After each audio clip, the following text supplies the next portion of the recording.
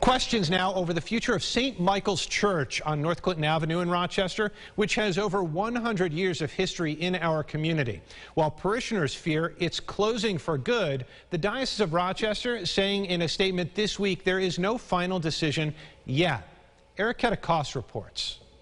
Members of St. Michael's Church say they proposed a plan that's been sitting on the desk of the pastor since November 22nd, but since then, they say they have not heard a word. By closing that church, you will bring harm to the spirit of the people of this area. Parishioners say this church represents a safe haven for the community.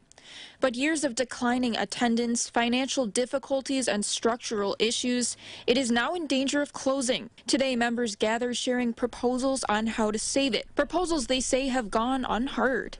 Instead of following canon law and working with us to implement the plan, unfortunately, Father Mickey McGrath has decided and chosen to attempt to permanently close the church.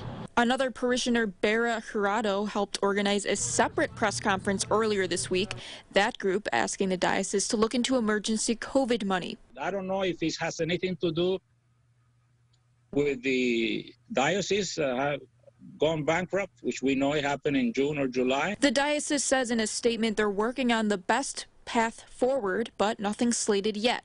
It says, in part, the parish strategic planning committee's recommendation will come from the parish after committee's work and consultations. In some, this matter is still in process. And Garcia says there are 2 other churches nearby for Spanish-speaking residents in the area, but St. Michael's is the largest. In Rochester, Erica Koss, News 8.